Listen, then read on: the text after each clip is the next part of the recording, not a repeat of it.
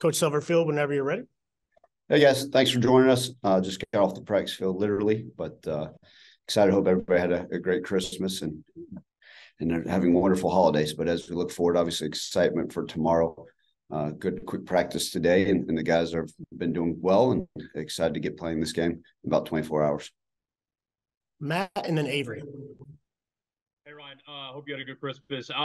Obviously it's the last ride for this group together. You're never going to have this group together as one again after tomorrow. Some guys go on to next level. Some guys will be back next year.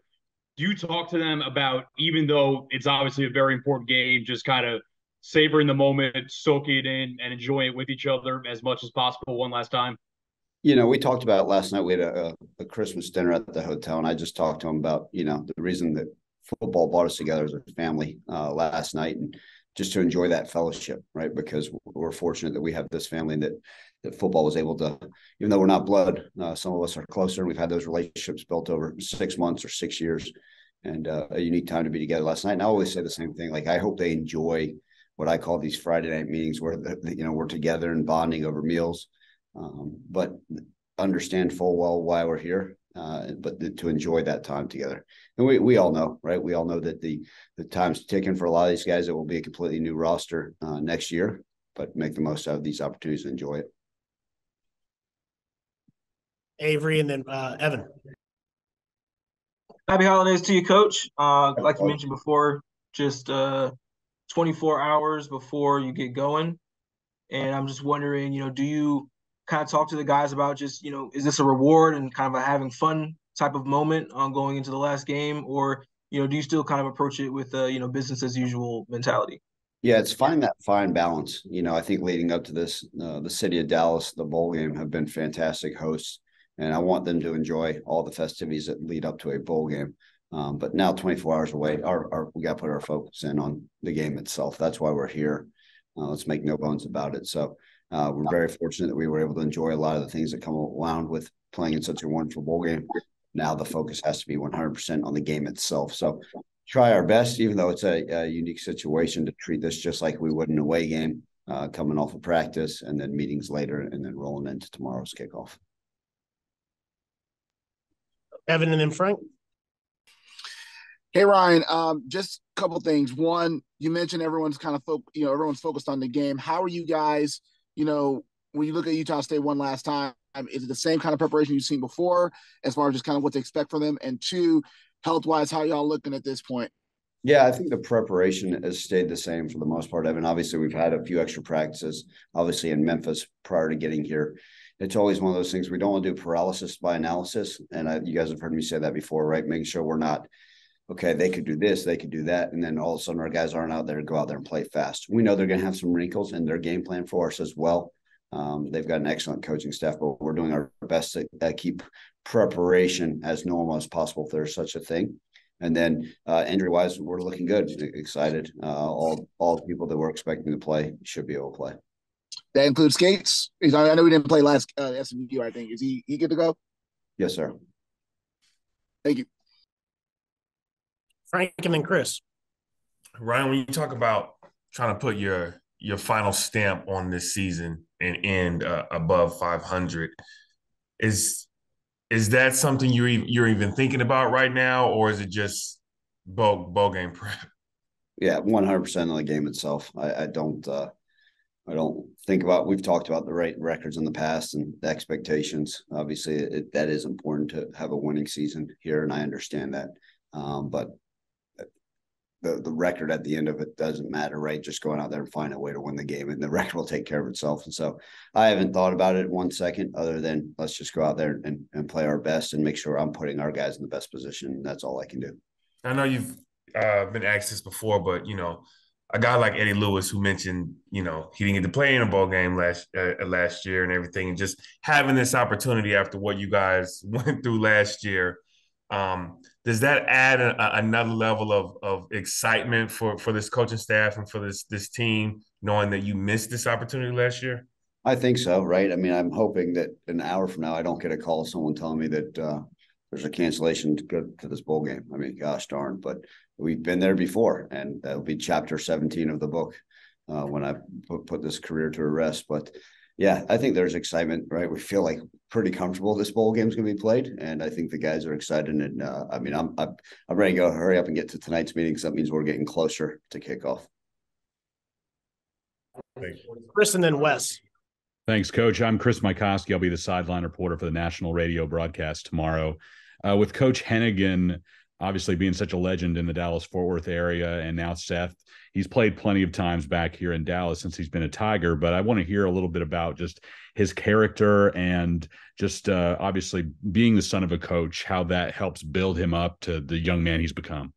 Yeah, Seth is a fantastic young man. I mean, when you speak about his character, it's of the highest regard. He does it the right way, everything you want, especially as a quarterback.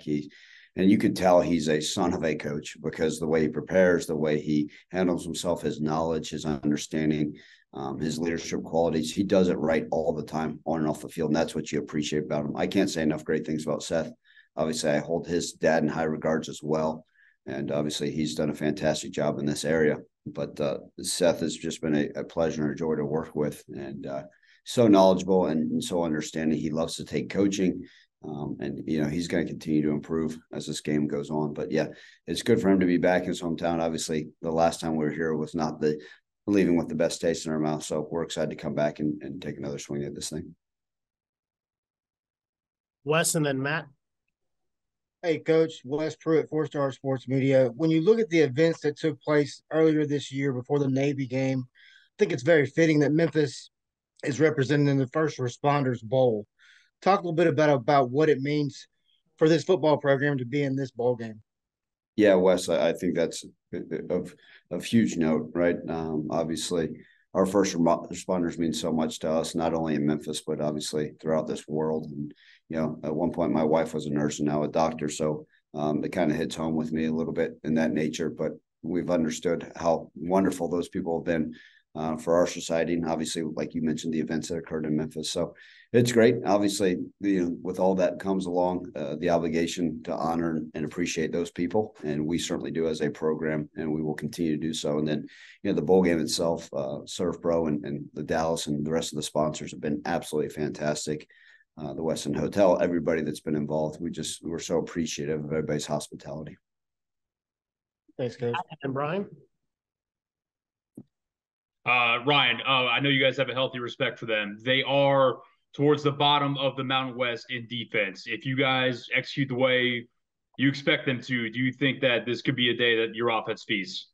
I'm not sure. I think when you look at bowl games, so much of it comes down to really, who can execute at a higher level. And I know that's a coach speak question, but I shared with our guys the other night, right? Middle Tennessee played in the Hawaii Bowl, the game that we were attended last year that didn't get to participate in. And Middle Tennessee had minus 67 yards rushing. Let me say that again. Middle Tennessee had minus 67 yards rushing. Okay, so you would not say a fantastic day for their offense. San Diego State turned the ball over 5 times, and Middle Tennessee won the football game. So that's the nature of bowl games. And it's going to come down to owning the football, maybe getting a couple takeaways ourselves and being cleaner execution. So when it's all said and done, I think it's got to be, both teams are preparing at a high level, got great respect for them. But I think we're going to have to be detailed in all 3 phases for 4 quarters and see what happens. Brian. Coach, the bowl season gets extra practices for your team, especially the young kids. What have you seen with these extra practices from the ones that we haven't seen so far this year that gives you excitement, not only for the game, but going into next year? Yeah, I think like we talk about all the time, Brian, I think with the youth of our roster, anytime you get extra practices, a chance to continue to delve in on our culture of our program is huge. You look at a guy like Dustin Thomas, a name you guys probably don't know, but true freshman wide receiver. He's done some fantastic things, but every time he gets the opportunity to sit in on another meeting, to get out there and practice, even if it's on a scout team, right, to be a part of this culture and the way we do things, that's going to build up immensely as he continues to move forward, right? Guys like DJ Bell, Trevor Hardy, guys we're going to continue to have high expectations for. Eric Gaston, right? Scout team defensive lineman, had a fantastic practice day, really getting after it. So just pleased with the effort of all those guys. But I think anytime we can continue to get out there on the field and be around our guys, it'll make immense progress for the future of this program. Chris. Coach, with Ducker obviously coming in with such a tremendous track record, but his workload has increased here over the last month or so of the season. What have you seen as far as just him embracing that, those chances, and what you hope for him to accomplish tomorrow? Yeah, I mean, Jay's been fantastic. Glad to add him to the mix. We talked about it going into the season. We'd love to have narrowed it down to 2 or 3 running backs rather than the running back by committee, which unfortunately been a little bit of the last 2 years. I'm just hoping to find a couple bell cows. Obviously, we've had some injuries in the backfield, but Ducker's one of those guys we have heavy expectations for. He knows how to run it the right way with the hard yards. He's good in protection. So he's been great. He appreciates the increased role. He certainly was able to handle that last year at Northern Illinois, and looking forward to him having a great day tomorrow. Back to Matt. Now that you've been there for a couple of days and got some practices in, given that you finished the regular season there, has it felt more comfortable than normal bowl prep? I think that is important. You want to get to a place and be able to get immersed in what everything looks like, right? Here's the locker room. Here's the practice setup. Here's this. Here's that. Yeah, you do, but it's never feels like home, right? It's completely different the way it is. The comfort, I guess, of sleeping in the same hotel room for a couple nights in a row has probably been the best thing for our guys, just getting a feel for that. But it's become part of it, and we're excited, to be able to do it at a high level, and appreciate SMU being gracious hosts as well for allowing us to use their facilities. Lance. Hi, Coach. Sorry if you've already answered this question already, but was wondering your thoughts on coming back to a bowl game after having last year's canceled. What does that mean for the program, the players, and yourself? Yeah, like I said, I'm still going to hold my breath until this bowl's kicked off, because it was 23 and a half hours prior to last bowl game that this thing was canceled. So we're still T-minus a few hours to even beat last year's track record of that. But it means a lot. Look, we're very fortunate. We always say in our program, the bowl games are the minimum expectations, but the ability to be around our guys and the camaraderie and the ability to play in such a wonderful bowl game is huge for us. And it means great importance to us. But obviously, ultimately, we came here to win a football game, and that's where our focus is turned to.